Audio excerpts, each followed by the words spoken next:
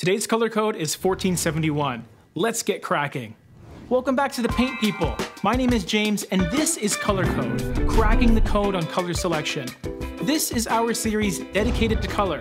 The color code is an indication tool that paint companies use, and every paint color has at least one, if not more. Today's color code of 1471 is a Benjamin Moore color called Shoreline. Now, just to clarify, Benjamin Moore makes two colors called Shoreline. The one we're talking about today is the one that is one word rather than two. Shoreline to me is a classic neutral color. It's a contender for what some may call a true neutral gray, but I find that is a pretty subjective concept. My opinion of a true neutral gray might look a bit green to you, or even beige, but I think most of us can agree that this color does a pretty good job at walking that fine line between warm and cool. Its LRV is 68.82, and that makes it a fairly light color, but it's beginning to flirt with that mid-tone section of colors.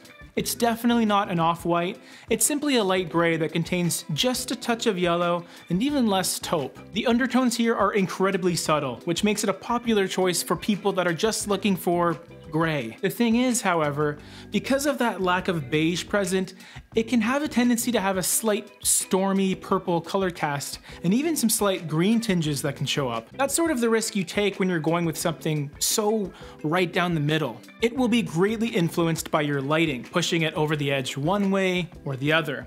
When you're picking something that's clearly blue or clearly beige, they're much more likely to remain consistent with those undertones. Shoreline is pretty darn close to just gray. Where should you use it?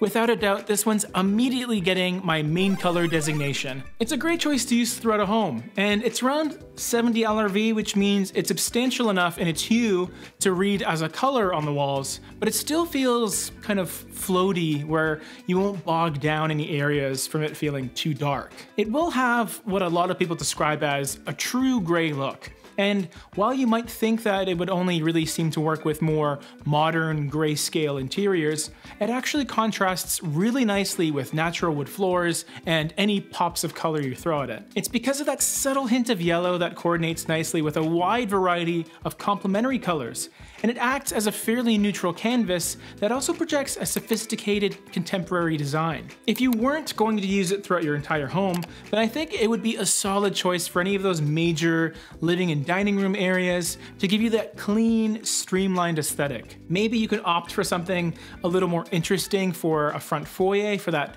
initial wow factor, but for everyone else, there's really a lot you can do with this one. What's a good trim color for it? Well, I've become a fan of trim that is absent of that stark, sterile look that some bright whites can have. I think you need to keep it simple here. Shoreline is extremely neutral. In fact, that's become its identity over the years, so it only makes sense to go with an extremely neutral white to accompany it. My starting place would be white.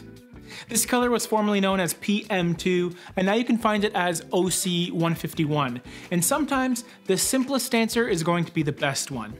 It's not the brightest white possible, but what it does is it provides you with a slightly grayed out white that is clean and minimalist. Its LRV is still very high, so don't worry about it feeling like a light gray, especially when contrasted against Shoreline. What are some color pairings for it? If you wanted to introduce a little more earthiness and a warmer touch to further intensify the gray aspect of Shoreline, then try using the mid-tone color Thunder. These two have a really interesting interaction because Thunder is darker yet warmer than Shoreline, so there'll be that slight bit of contrast present even though they're both technically in the neutral palette. Thunder is versatile enough that you can use it in areas that have a lot of space. In fact, I recently used it on a project in a 2-story great room and it looked beautiful. Another idea is taking some of those extremely subtle undertones that sometimes emerge in Shoreline and amplifying them in a separate, bolder color, like Wisteria. This one's even darker than Thunder, and it's a hazy, slightly silvery purple gray that can add some serious elegance to a space. Although it has gray present within it, it's not in the neutral color palette whatsoever. Your walls will become the accent of the room, so it would maybe suit spaces that don't have too much clutter, or maybe on top of some board and batten or wainscoting. Another really great interaction between these two, and I think if you use it, it will set you apart a bit from your neighbors, if that's the kind of thing you're going for. Can you compare it to other colors? Why don't we start with another Benjamin Moore color called gray tint? Now, some may say this is even more of a gray than Shoreline, and it's largely due to it looking like it only has gray colorant in it. This may sound like the better option when looking for a gray, but I find it's that slight difference that impacts the color's usability in a wider range of situations. It has slightly less balance to it in my opinion, and because of its composition, it can have a tendency to appear a bit green more often than not. On the other side, they have a color that is a little more earthy and contains a little more of that reddish taupe quality to it.